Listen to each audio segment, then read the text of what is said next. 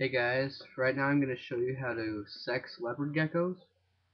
This right here is a female. She's a high yellow. She could possibly be gravid, since I said in the other video,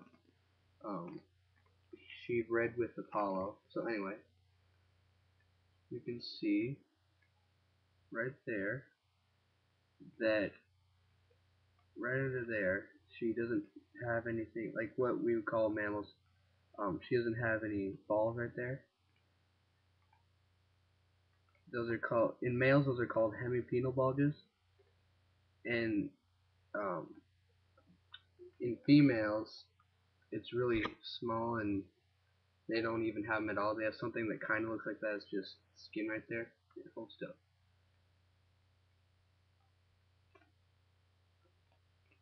Just go back.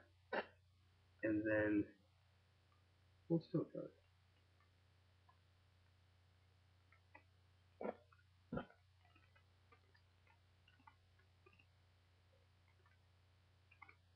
And then right, anyway, yeah. There's no bulges on the female, and then there's no V row of pores. In the male, there'll be a V row. I'll show you in just a minute, like that. So in the female, look for the little tiny bit of skin where there's nothing right there, and there will be a row of pores, but they just won't be dark. They'll be the same color as their skin.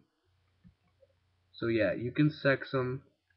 Breeders can sex them when they're a few weeks old, but it takes a couple of months to for an amateur to breed them, or to sex them. I mean. So yeah, here is a male.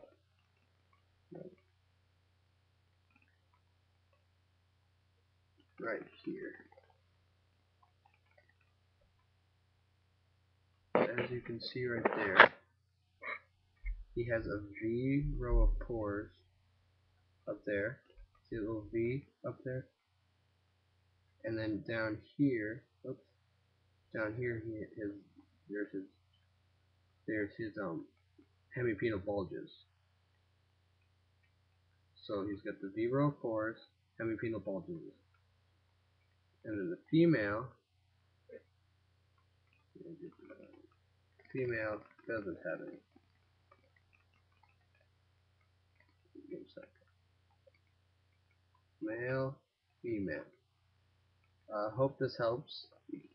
My webcam doesn't have that good quality of video, so if you have any other questions, just ask.